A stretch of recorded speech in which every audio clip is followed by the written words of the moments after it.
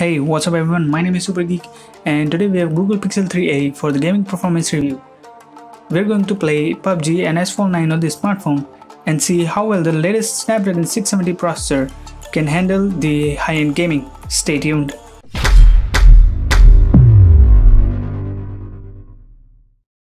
Google Pixel 3a is a trimmed down version of the Google Pixel 3 which Google released last year.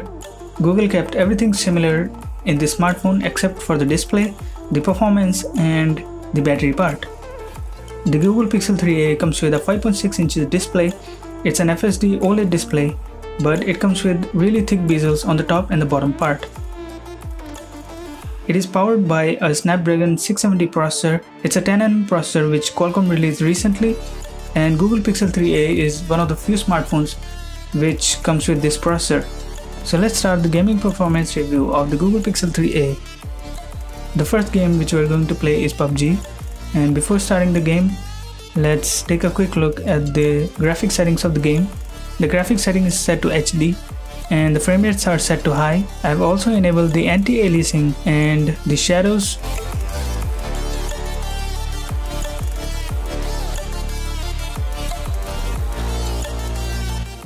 Now we're in the plane and the frame rates are stable 30 FPS. It's not fluctuating at all. Even after jumping from the plane, the frame rates are 29-30 FPS. There's no problem there. But when I reach the ground, I can see that the game is not as smooth as it should be. 30 FPS is fine, but the gameplay is not as smooth as I expected from this smartphone.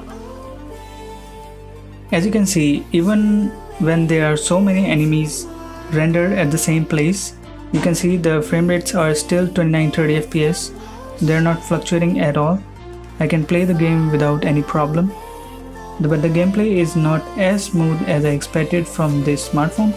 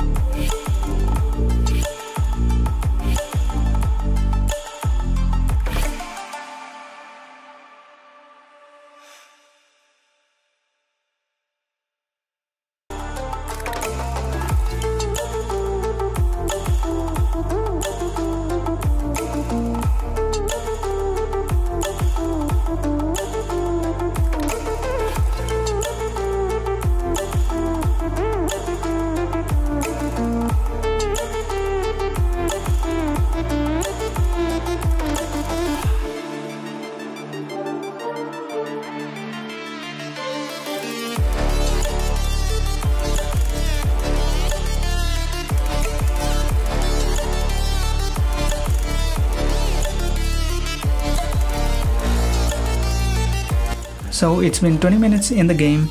I'm still playing the same match and the temperature of the phone is getting really high. It's not like it's burning my hands, but I can notice the back of the smartphone getting really hot. Even at this temperature, the smartphone is keeping the frame rates really stable. I'm still getting 30 FPS, which is not bad at all. Now let's move on to the second game, which is Asphalt 9, and before starting the game, let me show you the graphic settings. The graphic settings are set to high, and let's start the game. So as you can see, the frame rates are 30 FPS at the beginning, but I can easily see that the frame rates are fluctuating between 20 to 30 FPS.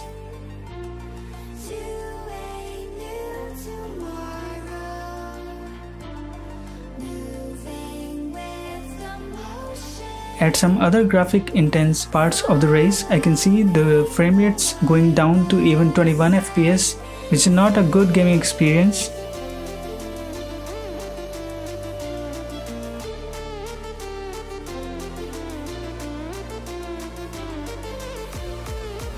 Now, to summarize the gaming performance review of the Pixel 3a, I should say that the smartphone is not built for gaming.